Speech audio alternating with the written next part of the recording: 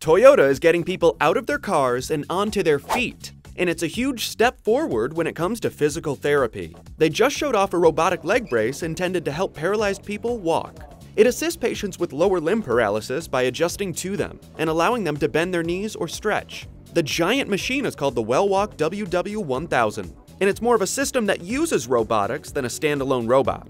It's part treadmill, part monitor, and part robotic leg. After you're strapped in, users will be able to practice walking on a treadmill like this person is demonstrating. Sensors can monitor your steps and adjust quickly to help out. Developers say it's better than a physical therapist. But you can't take it with you. And to be honest, you might not be able to afford it. Toyota is going to rent 100 systems out to hospitals in Japan later this year. There's a one-time fee of over $9,000, plus nearly $3,200 a month, according to Reuters. In just 1 year, that costs more than 2 Priuses. But it's a small price to pay to get people with paralysis and Japan's enormous elderly population the help they need.